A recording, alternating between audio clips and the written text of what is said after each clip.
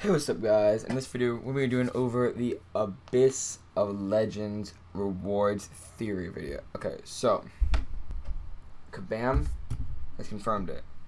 January, I think 15th, I could be wrong on that. They should be releasing the Abyss of Legends. And this is like crazy news because at the beginning of the game, we had Realm of Legends. And like a few years ago, 2 or 3, I forgot how many years ago, we got Labyrinth. It could be 4 years. I don't think it's 4. I think it was like 2 or 3 years. I literally don't remember, but it was a while ago. It's been a decent amount of time. And now a few years later, the Abyss of Legends is coming out. And I made some guesses of what the rewards are going to be. Right here, they're in white ink, so I can go over them one by time, uncover them one by time, just so you can see it at the same time as me. I'm going to explain why. So first, let's just go over Realm of Legends. This is like right when the game came out. This is pretty decent rewards. We got a 4-star Cyclops, 4-star Rhino, 4-star Ronan, all kind of trash. But the 3 tier 4 basics allowed you to rank 4, like one of your first few characters. It was pretty good at the time, but now it's like, you literally, like these rewards are so, like, you play the game for like a week, you already have like a rank 4 4-star at this point. Then the Labyrinth rolled around. I recently 100%ed Labyrinth because I got an Aegon. I didn't do it until I got Aegon because I was like, I'm not going to spend money on this, or like a crap ton of units, because it just wasn't worth it to me. And so for completion, you got 20,000 5-star shards, which at the time was really good. But the stuff that was crazy was the 4 tier 2 alpha.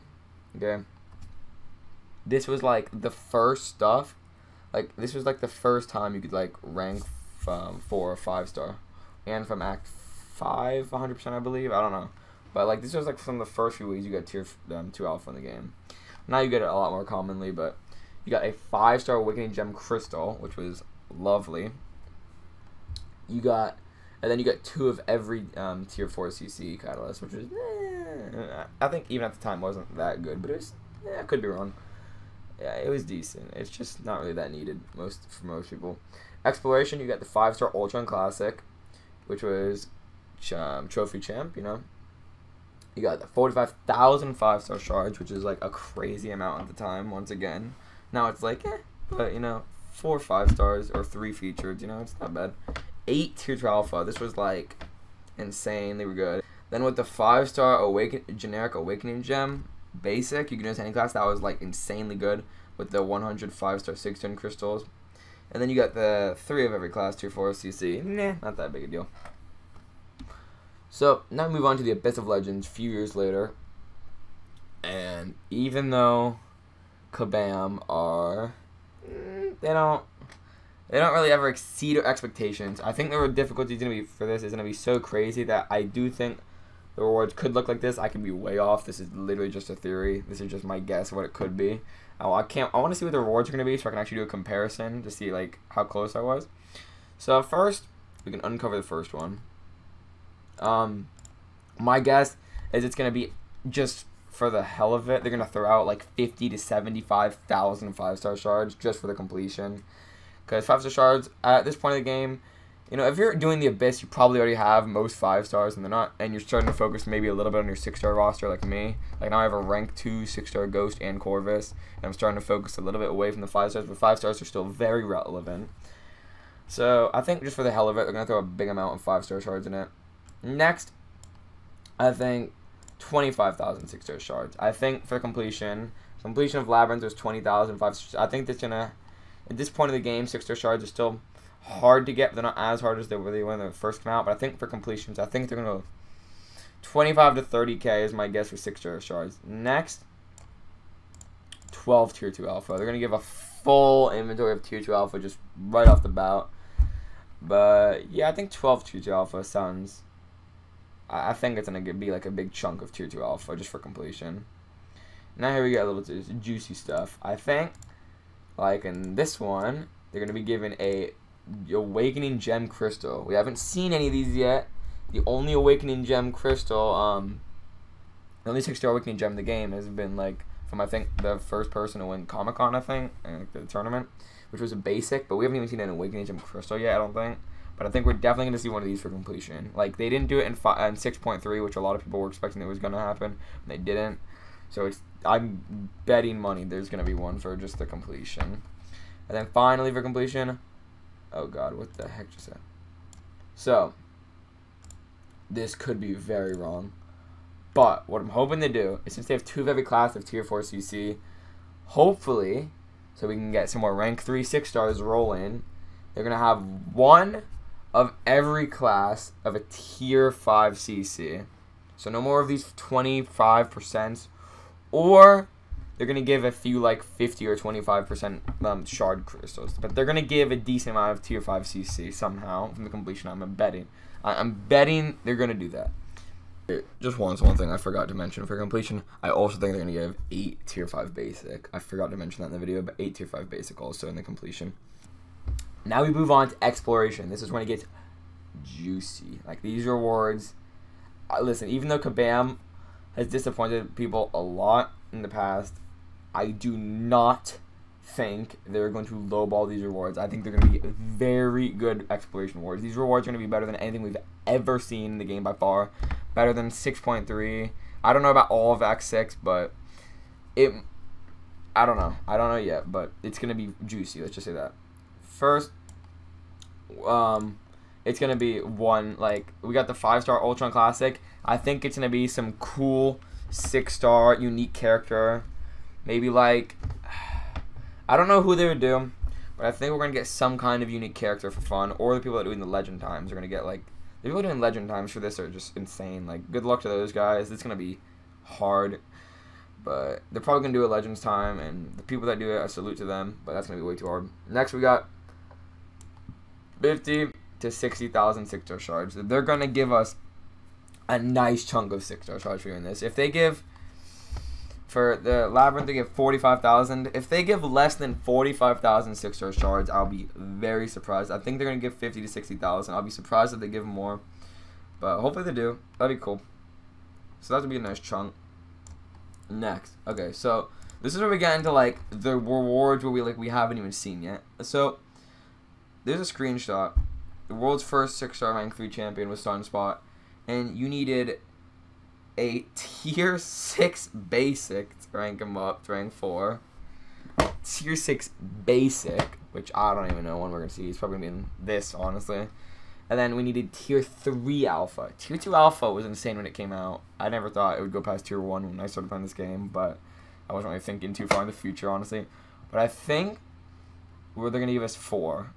Could be more, could be less, but you need 3 to rank 4 champion, and I think they're going to give 4 for fully exploration.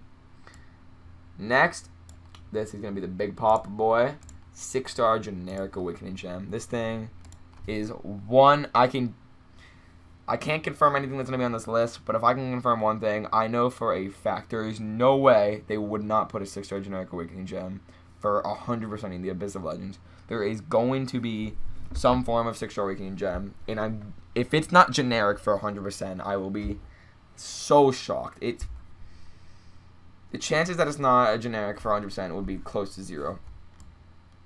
Next, we just got the 100 6-star, like they did the 100 5 6-star, 100 5-star 6-star. I think there's just gonna be like 100 or maybe like 150 6-star 6-star crystals just to throw in there. Next, this could pray like the completion. We got 1 of every class. Hopefully we get 2 or maybe 3 of every class of tier 5 CC. So more and more people. This is exploration. At this point, rank 3 6-stars are going to be available if you're going to be exploring it. If you're exploring Abyss of Legends, there's going to be good rewards for rank 3s and 6-stars. And then finally, this could be very much a long shot, but I'm hoping for fully, because there's going to be 6-star rank 3s, I'm hoping that they will put at least 1, hopefully, I would say 2 to 3 maybe, tier 6 basics, so people can rank 4 6-star. The power level on a rank 4 6-star would be just like nuts. It would be just stupidly OP. Like, I want to see that level. I do think 100% in Abyss of Legends is going to elevate. It's going to give a lot of people the ability to rank 3 6-stars, but I do think 100% you're going to be guaranteed at least 1, hopefully, of a tier 6 basic catalyst. You need 3 to rank 4 character. To rank 4 6-star, you need 3 tier 6 basics. Not 1, not 2, but 3. I think they're at least going to give 2 or 1 to 2 6-star basics.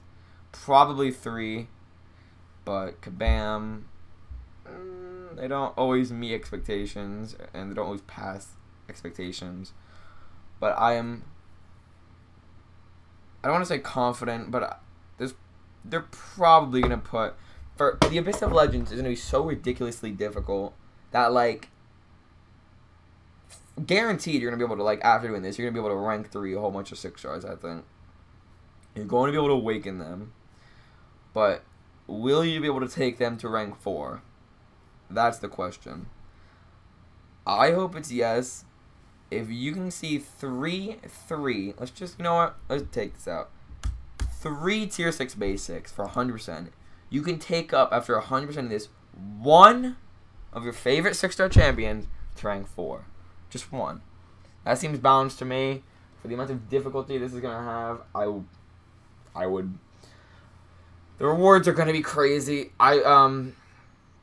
In how many days? 3, like 18-ish days from when I'm recording this. You guys might not see this video for a few days after I record it, but in a 15, 18 days, depending on when you see this video, I don't know. When Abyss comes, I want to look at the rewards and compare my guess to theirs to see how close I was. But yeah, this is my guess. Probably 3 tier 6, so you can...